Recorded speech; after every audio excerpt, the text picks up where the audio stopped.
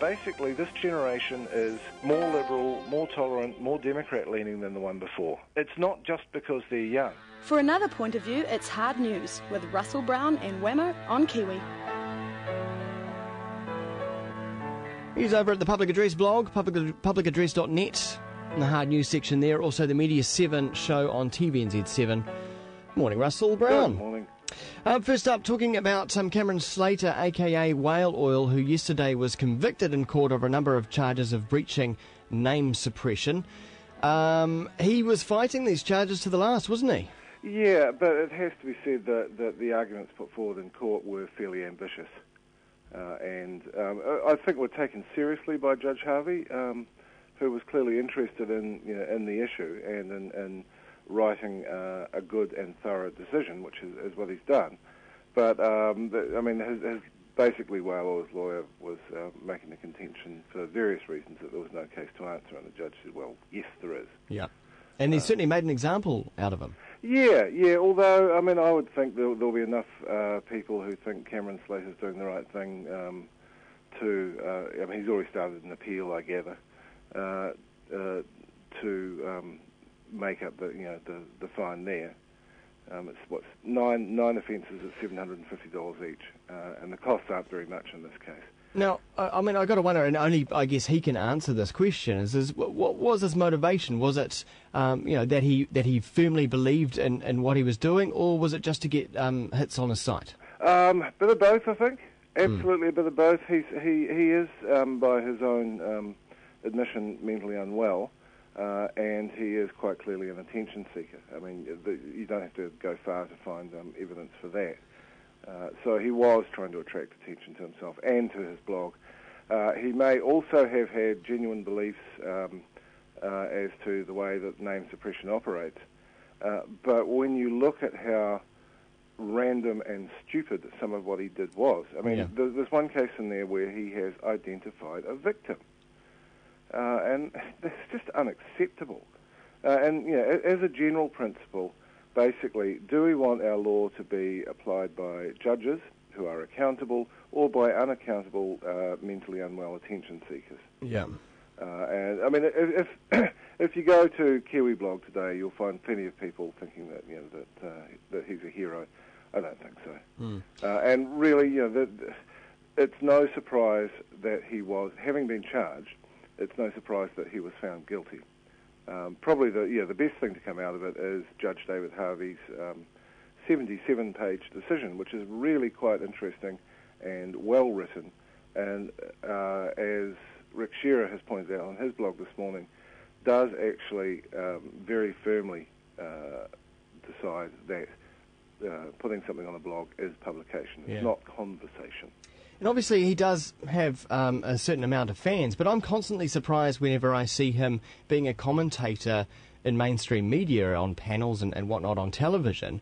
When the very few times that I've been over to Whale Oil, it either seems to be offensive material or just plain childish and stupid. Yeah, and there's lots and lots of that. And there's lots of bullying, a lot of it at the expense of women.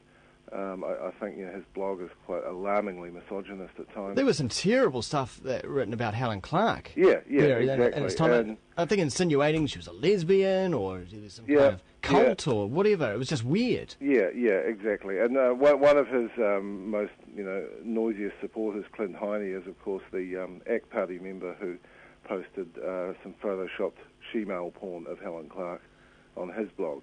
So these are the kind of people you're dealing with. Yeah. So why does the mainstream media feed this? I mean, why do they allow this? I think because spectacle and controversy work well in the media, as does conflict. And the guy's a walking conflict zone. He's in conflict with himself half the time. But you would hope that they'll stop using him, because there's a degree of everyone exploiting this guy as well.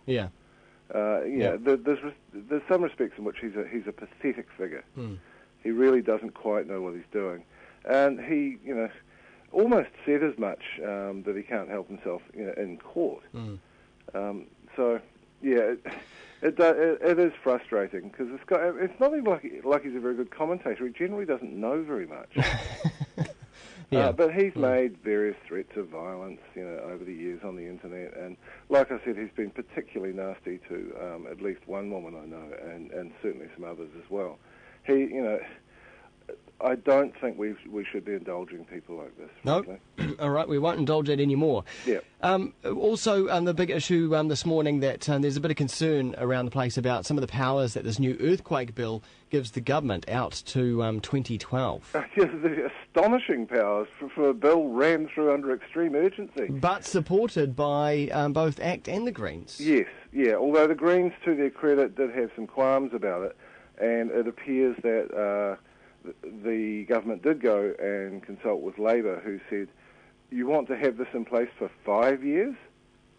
So this only runs through for 2 years, until this time 2012, at which point a sunset clause kicks in, and Jerry Brownlee will no longer be Henry VIII, basically. Right. Yeah. But it's an extraordinary piece of law, and they did not need to do it. And every legal geek on the local internet is absolutely up in arms. Graham Edgeler on Public Address, who is extremely thorough and considered, and normally takes weeks to write one of his posts, knocked one out last night. Yeah. And he said it's unusual for him.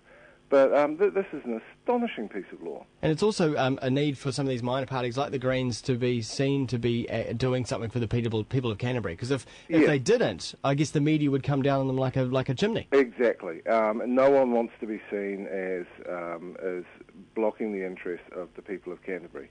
And you can understand that, but boy, this is, as Graham points out, pop along to publicaddress.net and you'll see Graham's post there. As you said, first question, why does the government, without first going to Parliament, need the power to unilaterally decide that murder isn't a crime in Auckland to assist with the reconstruction of Christchurch?